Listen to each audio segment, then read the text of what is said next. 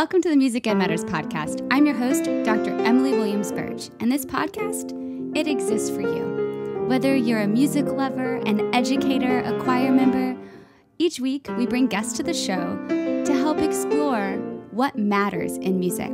I'm so glad that you're here. Welcome to the show.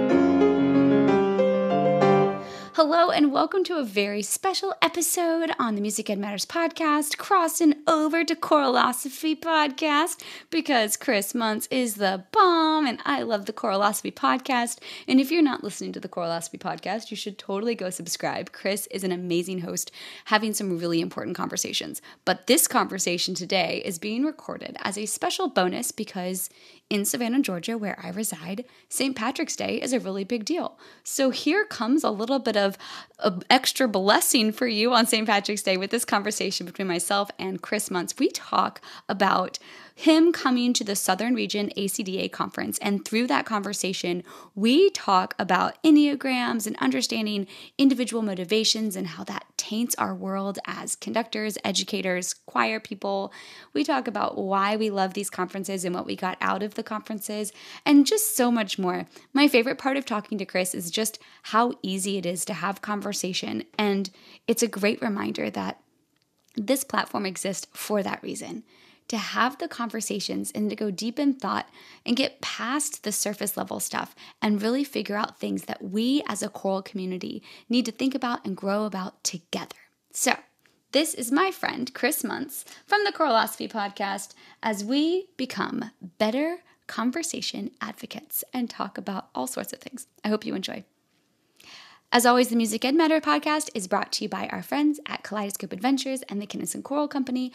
I know that Chris has a ton of amazing sponsors that you should check out as well. And a big plug, if you want to work with Chris and or myself, he has a summer program for middle school, high school, college, pre-professional singers, and his professional choir in Kansas City. It's called Cantari. It's a summer festival. I put all the information in the episode notes, but you should totally check it out. You have until about May 15th to sign up, and it would be a blast to make music with young people in Kansas City with myself and Chris Munce. Anyway, enough of the announcements. Let's get into this conversation as we become better conversation advocates. Today on the Music Ed Matters podcast and the Choralosophy podcast, we have returning guest Chris Munce. How's it going, Chris? It's going great, Emmy. How are you? I'm so excited to have a conversation with you. You are one of my favorite people to talk to. Talking has become comfortable for me. Yeah.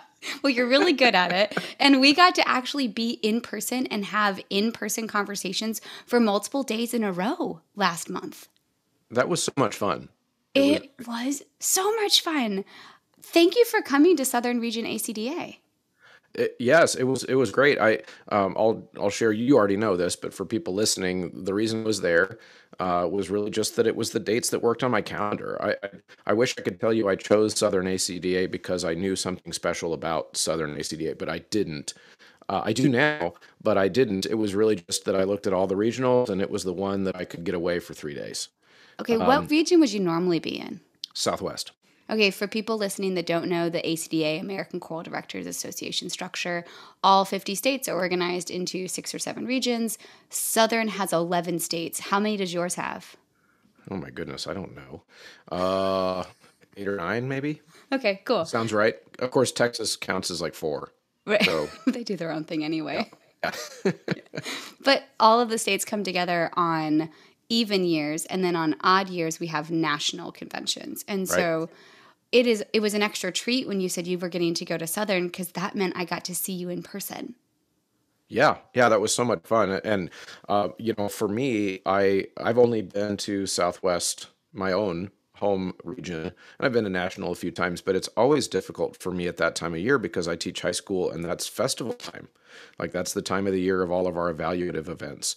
I'm not a big fan of music for a score. Anyway, there's some valuable things about it. And so getting away from that time of year is a challenge. So it really just needed to be those exact dates. And so I'm glad it worked. I'm glad it worked out. Yeah. Did you drive over to Raleigh? No, I flew. Okay, you flew. So you flew in. I flew in. I mean, Remember, my Robin. flight got canceled Oh going yeah, home. that's right. Your flight got canceled. We got bonus night. That was extra awesome. We can talk about that at the end. I do remember that. So when you were making the decision for Southern, what were you looking at? Were you just simply the dates? You didn't have any idea about anything else? It was just the dates. Okay, and you got I just everything knew I else you wanted to go to something. Okay. Okay, so we know that there's value in going to something.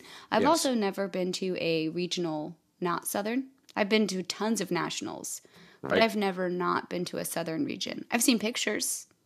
Yeah. There's one happening right now. Oh, Northwest, I think, isn't? Yeah, maybe. Is that right? They're the last one, I think. Maybe someplace, Long Beach, maybe.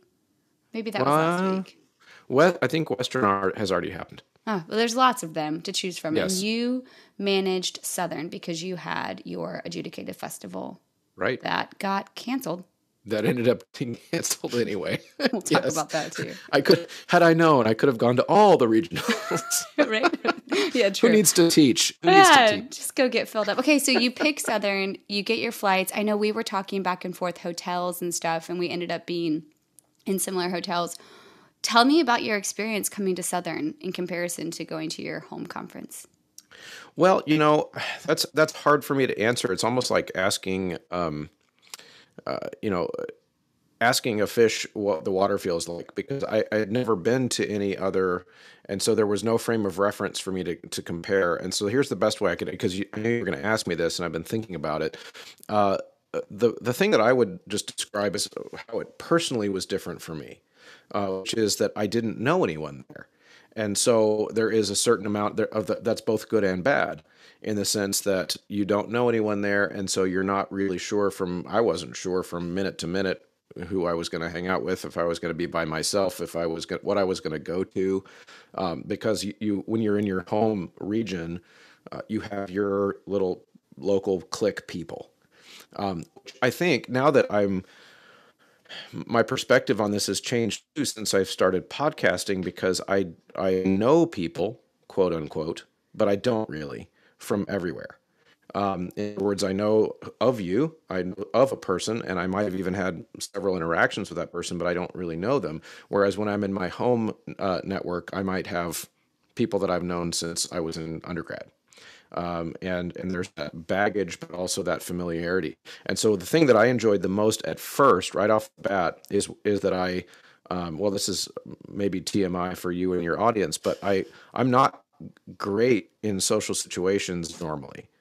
And I don't feel comfortable in social situations. I can fake it, but I'm not super comfortable in those situations. And the thing I enjoyed the most is I was able to go to Southern without putting any type of expectations on myself for meeting people, because I was like, I don't know anybody anyway. I get to just be open to whatever happens. Whereas when you're around other people that you already know, there's that one time I tried to talk to that person and it didn't go well, or whatever. You bring all that, and so I felt like I don't know. It's like almost a chance to go and just meet people with a clean slate. You had an anonymous factor. You didn't have to be anywhere. You didn't have to have a full lunch and dinner schedule. You could just show up and be you and remove some of those barriers. I'll rewind for a second. So I have a student we just did midterm reflections, and my student said, I really am struggling with some of the interaction stuff in class because I'm so introverted. I'm trying and I'm improving. Can you help shine a light on that for me? Because you are an amazing podcaster. But yet you said the social situation thing is not your favorite. Talk me through that a little bit. Well, so I didn't know you were going to therapize me, Emmy. Sorry, I'm so extroverted. I don't understand. No, it's good. I'm glad. I'm glad. So here's the best way I would explain that. I suck at small talk, which is one of the reasons I'm a good podcaster. I can talk. And I will have a conversation with you, even in a social setting, even if I've never met you before. But I'm going to want to skip really quickly to your life story and like what makes you you, and maybe even talk, if I feel like the person is nerdy enough, I want to go right to like, what philosophers have you read and what has influenced your opinion about this, this, and this. And I'll go right to politics. I don't care. I'll go right to religion.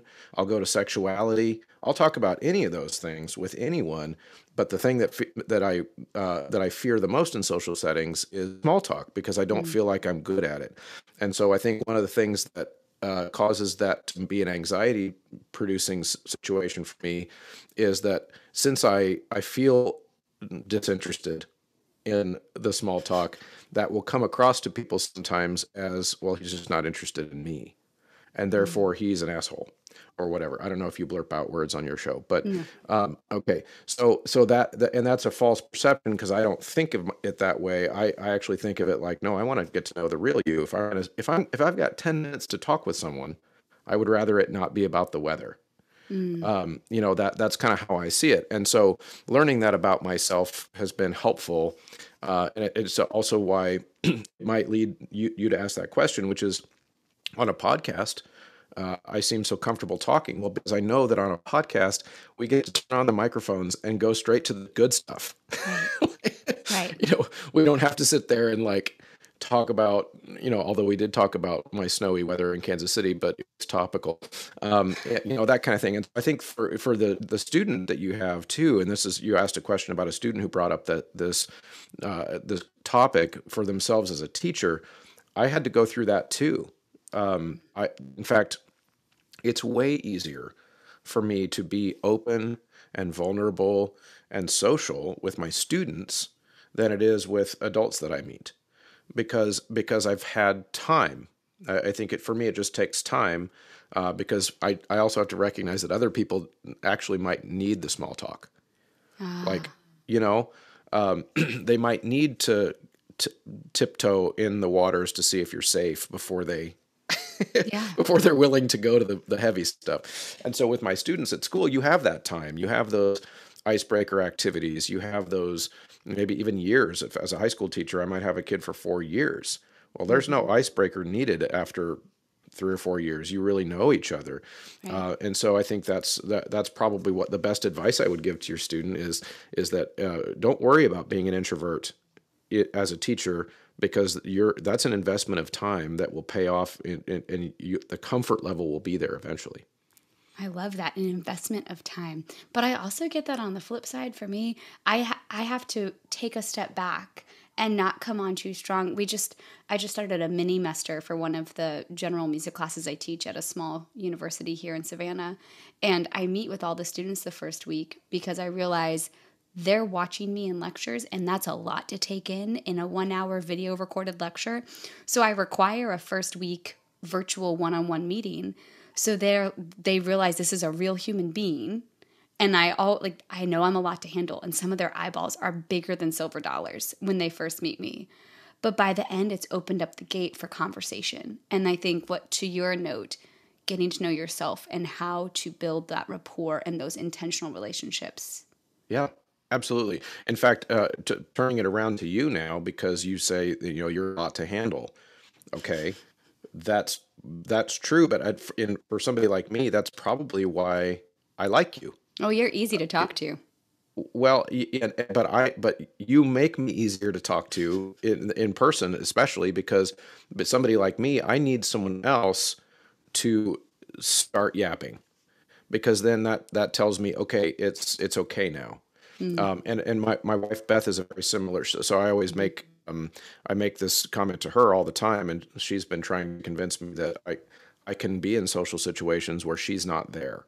Yes. To like the conversation going, so that I feel comfortable and safe to be a part of it. Because at the same time, I also know this is where it gets tricky for me, because I also know that once I get started talking, again, being a podcaster, I will just keep talking because I'm fascinated by the conversation. And so for me, I'm always like, the little devils on your shoulder, like the little white dress devil and the little black. Yep. Yeah. And so I've always got the little devil on my shoulder who's telling me, well, don't talk, don't dominate the conversation. Don't dominate the conversation. Don't dominate the conversation. And so then I'll just not talk. And so then it goes back to like, oh, that guy, he just doesn't care. He doesn't, he's just too good. So my struggle is figuring out the right balance in those types of social situations, which is, again, taking it back to the choir classroom, Mm-hmm. great, because, we just sing most of the time, and, and You don't it have to worry takes, about it. you don't have to worry about it. And if people listening haven't seen Chris in action in the high school choral setting, I have all my students watch YouTube videos of his class because it's so fast paced and such an excellent example of a high school teacher in the trenches. I'll make sure to link some of my favorite YouTubes of your classroom in the episode notes because they're so good. But going back to you coming to Southern, it was really fun to bring you along and introduce you to everybody and their mother. I was like the best friend. Have you guys met Chris? Like everywhere we went, I was so excited to introduce you. Well, and I appreciated that because that, like I said, I didn't know anybody there. And so it would have been difficult for me to just go up and say hi, because I'm not Emmy. And so having you there to lubricate that wheel was very helpful. Well, it was definitely fun. And something that happened in one of those conversations, I really stuck with me. I told you before we started that there was one thing in particular that you said, and you did a whole bunch of stuff on the enneagrams. And if you're listening to the podcast and you haven't heard Chris's stuff on the enneagrams, go look back at some of those episodes. But you talked about how your enneagram is one way, and then you're dealing with stuff when you're on that flip side. Could you explain that? Because that was such a thought-provoking moment, and I have been spending so much time working on that. Yeah, that's a good point. So, in fact, I probably should do some more stuff on the Enneagram soon because right now I'm taking a class through my school district on the Clifford Strengths matrices. I'm not sure if you've ever heard of those, but it's like mostly done with businesses. They'll have their employees do it. And so I've really found value in these types of frameworks where you're being asked to reflect on your own strengths and weaknesses. And Enneagram has been one of the most impactful ones that I've ever looked into. And I think for some people it's scary because the logo image looks like a satanic symbol or something, and so they think it's some kind of religious thing, and it isn't at all. It's it's really based on some insights that are related to the inner workings and the complexity that makes us all human, which is that it would be reductive or oversimple to say that, well, I'm an extrovert or I'm an introvert. Well, that's not true about anybody. In certain situations, you're introverted. In certain situations, you're extroverted. And so and I don't have an image to share handy, but so in the Enneagram, it kind of looks like a 9-sided clock with lines connecting all of these numbers to help, and it kind of creates a star in the middle and all this kind of stuff. And what it's trying to illustrate through that image is that everybody's everything. Everybody is all 9 of those characteristics. What is different, though, is that everybody's motivations for displaying certain behaviors might be different depending on which of those types, of the 9 types, they are more dominant. So you might watch 2 people, for example, exhibit the exact same behavior. But unless you know enough about that person, you wouldn't have any idea or any way to guess why they did that thing. Because 2 different people might have done, again, the same behavior and done it for 2 different reasons because of stimuli that you could never know about. That motivation factor is so impressive. Yeah. So, for example, something like Myers-Briggs test or some of those other personality tests. The Enneagram is not a personality test. It doesn't try to teach you what your personality type is. It tries to help you understand why you do the things you do. Which I found very valuable because not only for myself, but then also as a teacher. I've read Enneagram types to my students. I've done exercises with them in class on this. And again, it's for acquired. In fact, I did a whole ACDA presentation for a couple different conventions last summer on this idea too, where you have these students in your room.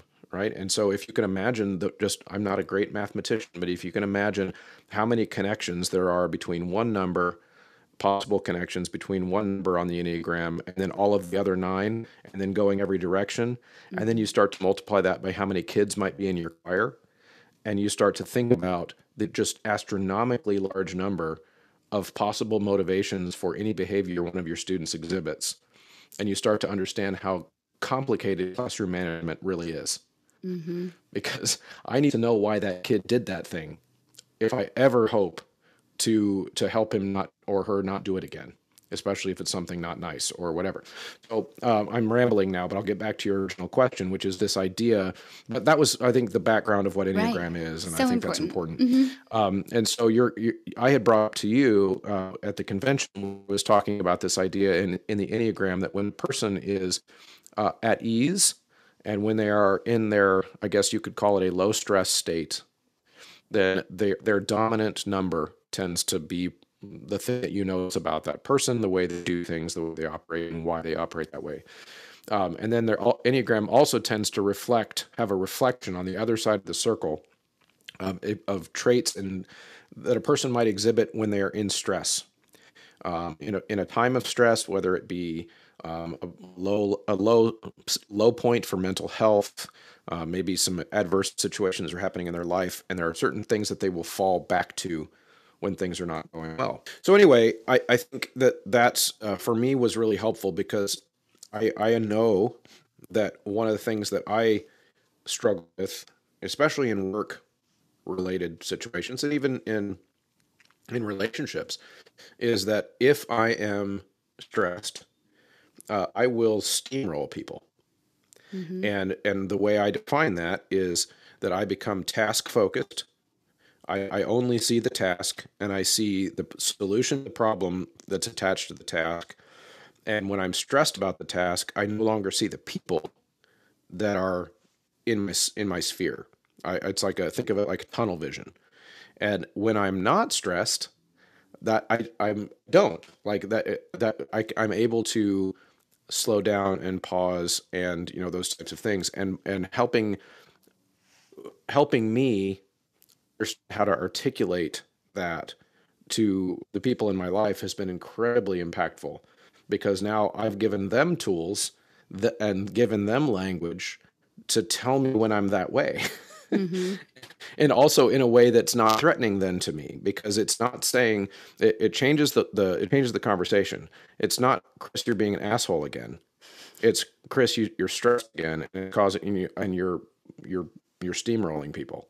Mm-hmm. And since it's Enneagram's all about motivation, it takes away that almost like impugning your motives part that we tend to hurt each other's feelings with. No one's accusing me of doing it because I'm trying to hurt their feelings, which is how it used to be, right? Before I knew how to explain this to people that are important to me, then I didn't know how to explain that my behavior might look one way, but my motivation underneath the behavior is still very much that I love you, I care for you. I'm this way because I'm trying to solve the problem so you don't have to. Mm-hmm. It's the way that I think I'm showing love, but then I'm not able to, like, I'm not self-aware in that moment enough to know that I'm not showing love at all. But my motivation was anyway. And I think that really is really important to me as a concept because I believe that has broader implications than just me. I think that has to do with how we talk to each other as colleagues, how we Mm-hmm. communicate with the larger world, is to assume that there are probably some good intents happening underneath whatever horrible thing you think you're seeing. Right. Is that there is probably someone that's in stress, probably someone who has experienced something that you couldn't know about unless you asked them. And that's been very, very influential for me over the last couple of years.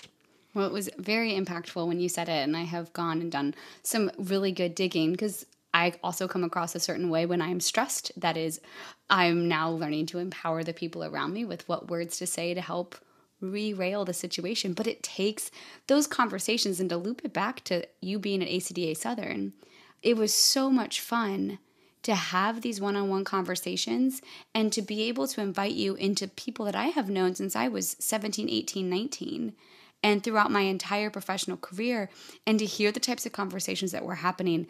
I feel like conversations and togetherness for me is the number one reason to go to a conference. What about for you? Absolutely. And yeah, in fact, the the listeners of my show have heard me tell the story a couple times, so I'll just do the short version. But that's essentially what you just said is why I started a show in the first place. Mm-hmm. Is I felt like,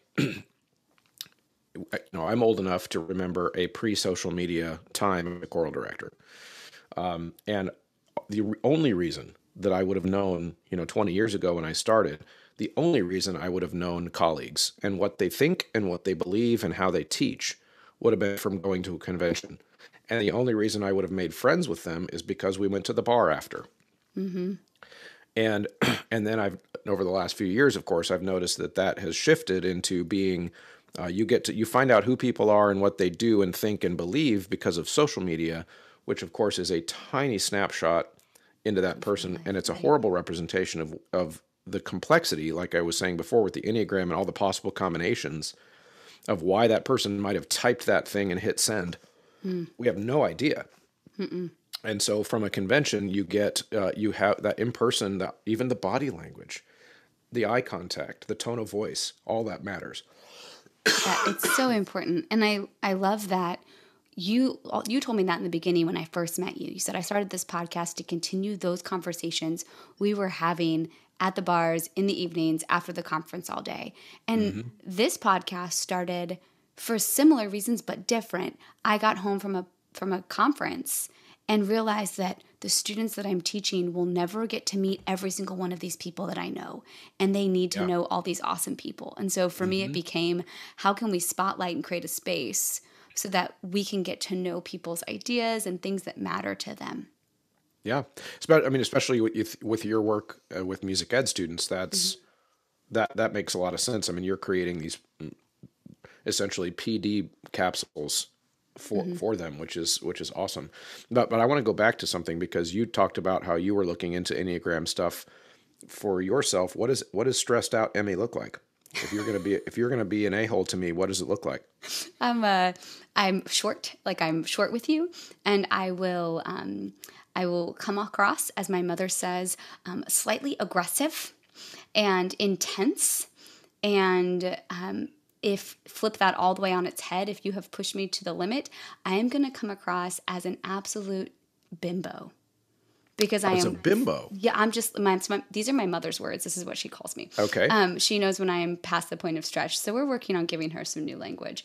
But a lot of times people will interpret my energy or my drive or something that I said as short or aggressive or too intense or, again, too much to handle. And that's not necessarily my intention. I just really love to get things done, and I genetically have a ton of energy.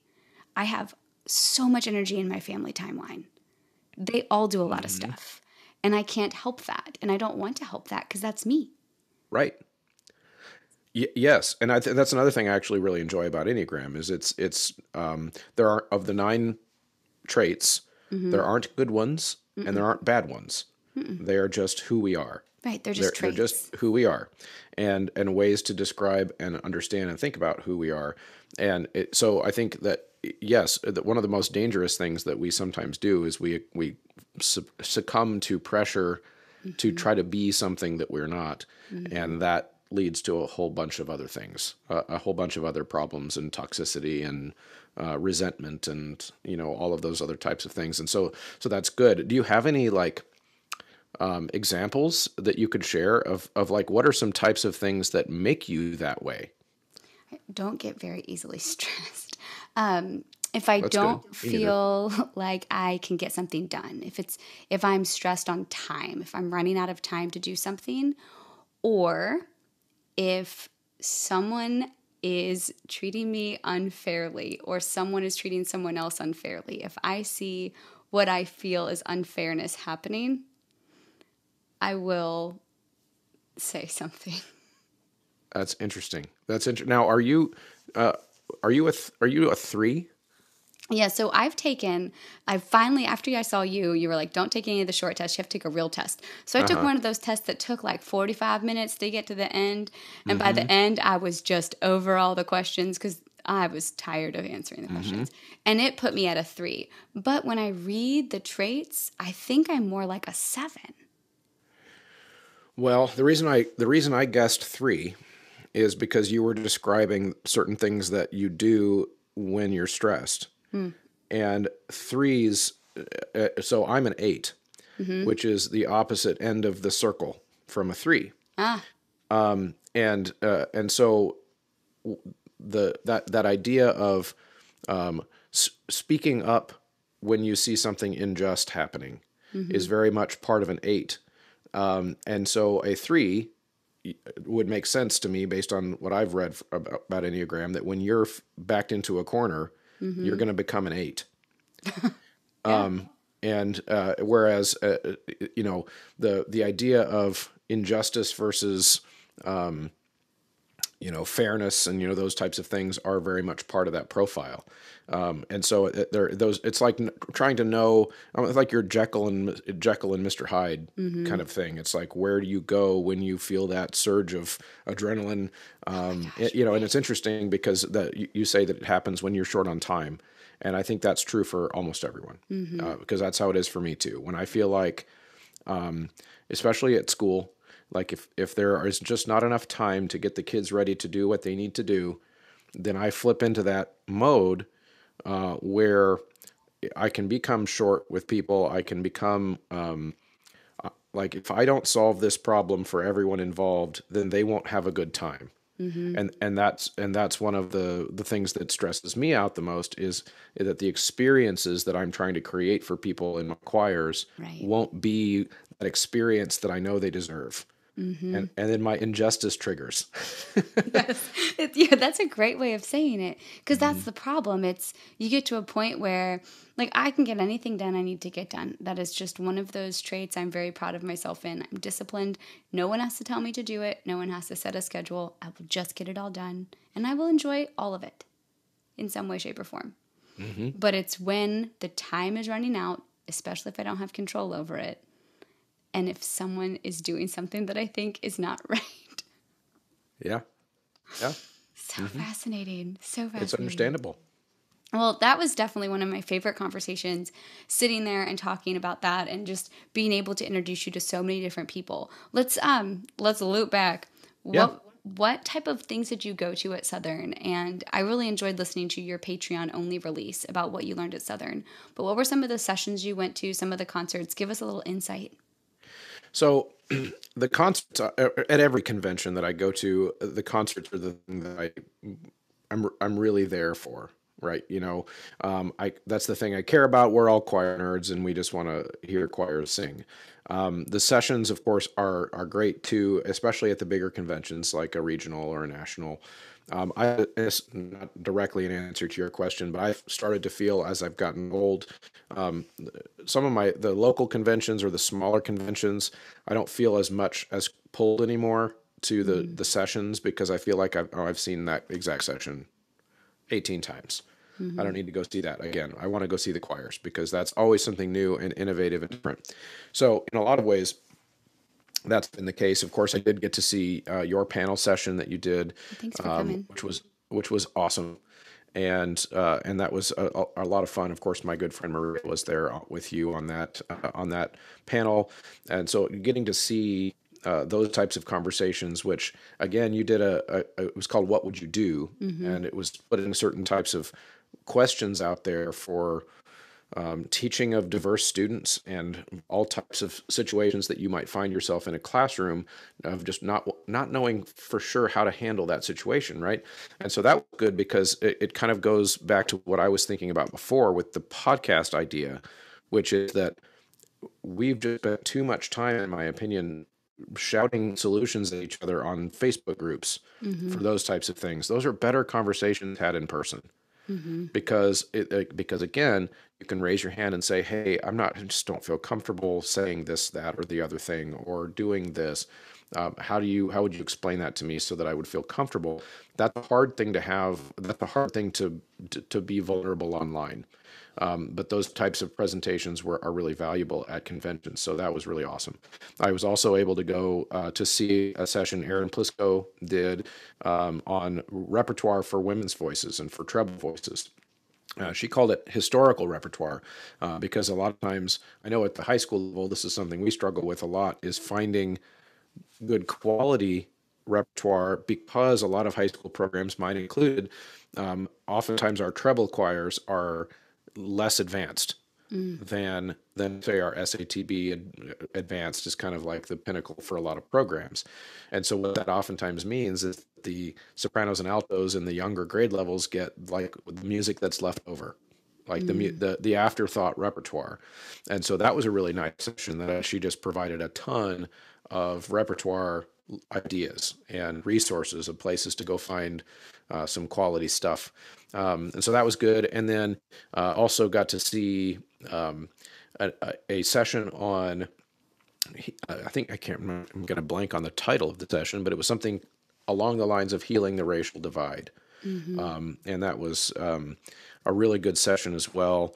And just for the same reason, it's just the conversations that are important, but are very, very difficult to have in short form, low context, low resolution kind of ways. And so now that conventions are back, I think that this is like really the value of that. And maybe as we get more used to these types of conversations, for what I call, like, the pandemic really cemented a lot of these bad habits that we have, which is we spent more time on Facebook groups over the last 2 years than ever in history of humanity. And now that as these conventions come back, maybe what I remember from my younger years is maybe some really sensitive conversation happens in one of these sessions, and it continues to the bar.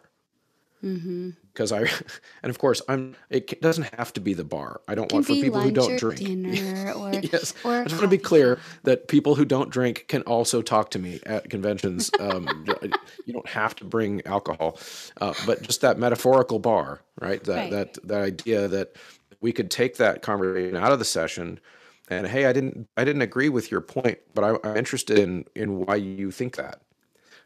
It could be an incredibly powerful framing for us as colleagues to move some of these conversations forward. So I thought that was really valuable. I put together the program book. That was my role for Southern Region this time, was putting together the program book.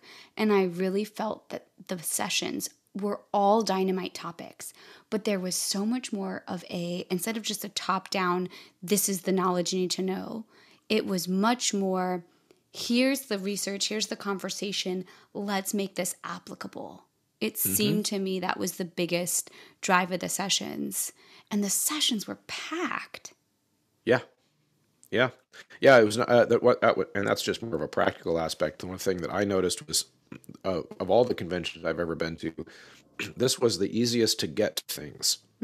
Just the proximity of hotel, convention center across the street, performance hall, literally on the next block. It made it so that you didn't have to make as many difficult choices about what to miss.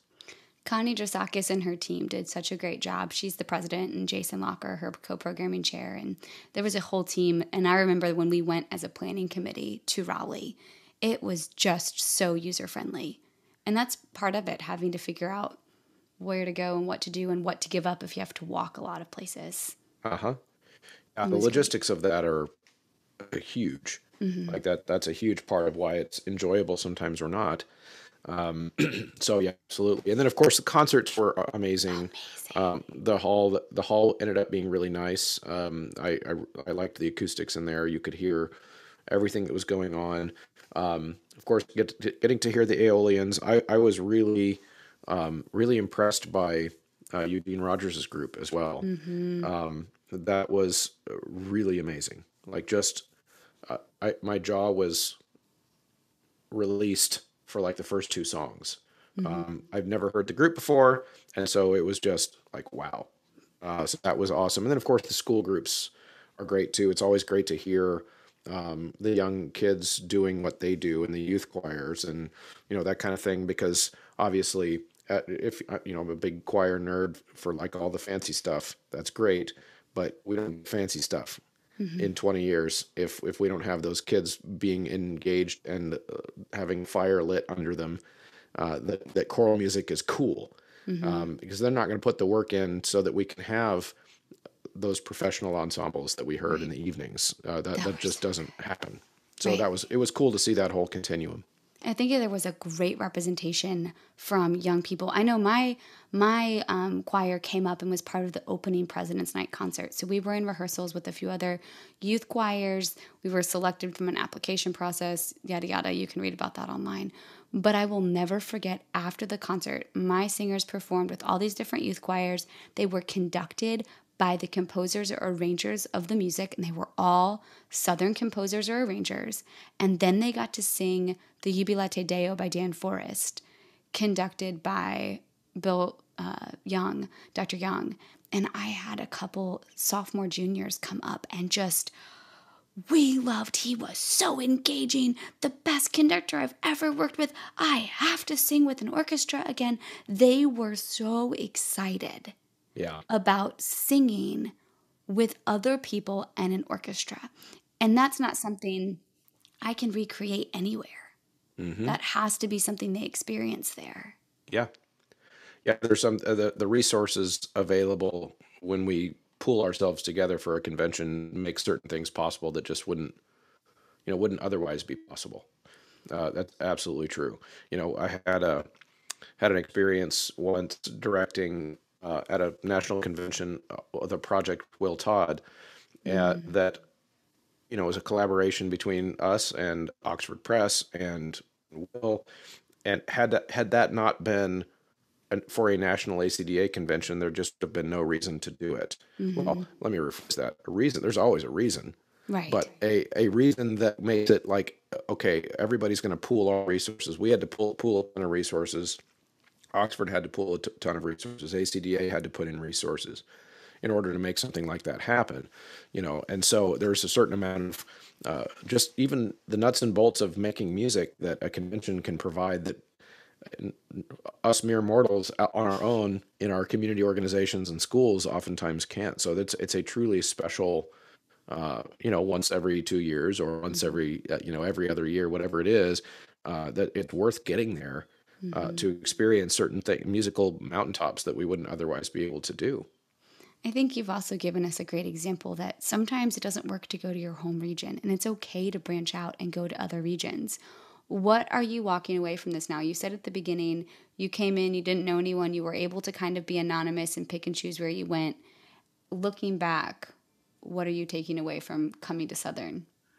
Well, what was interesting is, socially, I could be blank slate, but I wasn't anonymous. It was just because of the podcast, I was recognized all over the place. And that sounds like a brag, but it's not.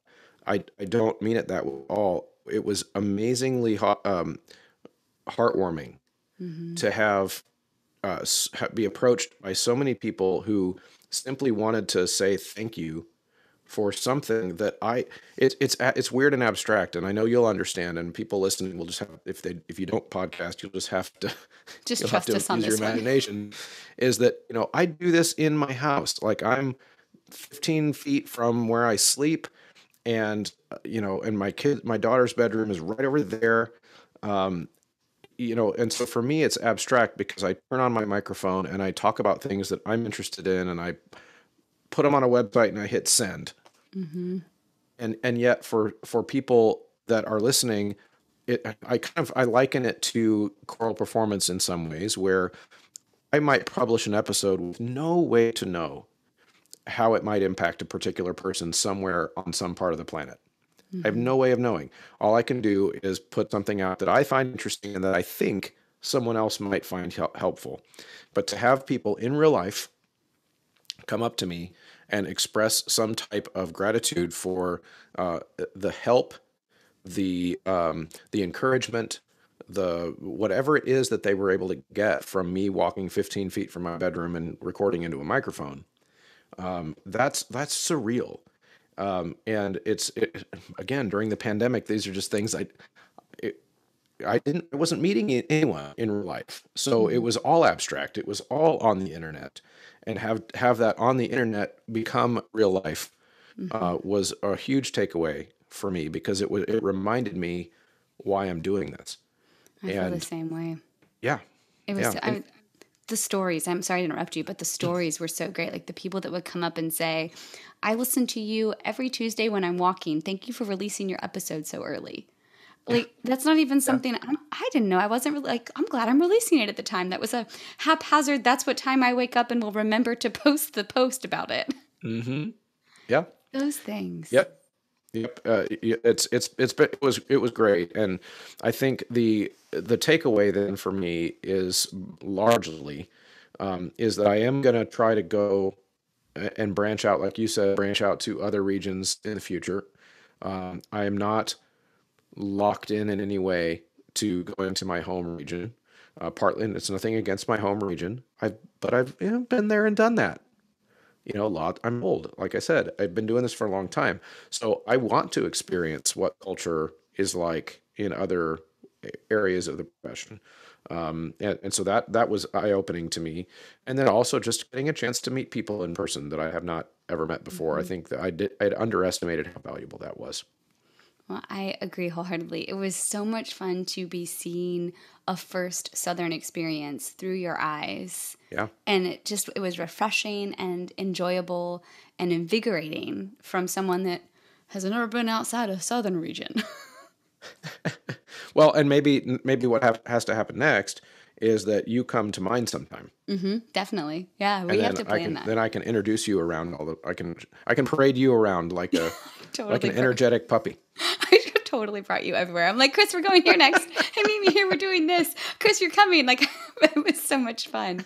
I really enjoyed it. Thank you for letting me do my favorite thing on the planet, which is connect people. It's my favorite. And you're good at it. You're Well, good at thank it. you. Well, you are great at having conversations, and I will echo what so many of your listeners say.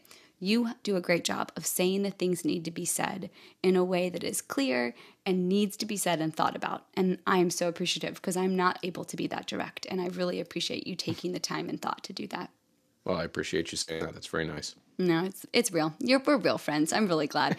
And just for people listening, Chris and I are going to be together this summer. Tell them about the event in June. Yes, so the Contorai Summer Choral Institute is a summer educational outreach program that my professional group, Contorai KC, hosts and presents every summer. The group itself is 12 or 13 years old-ish. Kind of depends on if you're counting pandemic years. But the institute is about 9 years old, and so about 3 or 4 years into starting the group, we thought, let's branch out and do some educational outreach. And it started. This is kind of funny. So it started with my former high school students Facebook DMing me on a regular basis saying, Mr. Munce, we miss choir and college is just not the same. We want to sing something with you. And so I created essentially a reunion choir. It was almost all my students. And we did, since Contorai already existed, we put it under that umbrella and created an event. And 9 years later, it has grown into being guest clinicians, a lot of students that are not my students from all over the region, 150 students right before COVID. That was where we're at, and now we're rebuilding it. We had to pull it way back. Well, we had to cancel a year.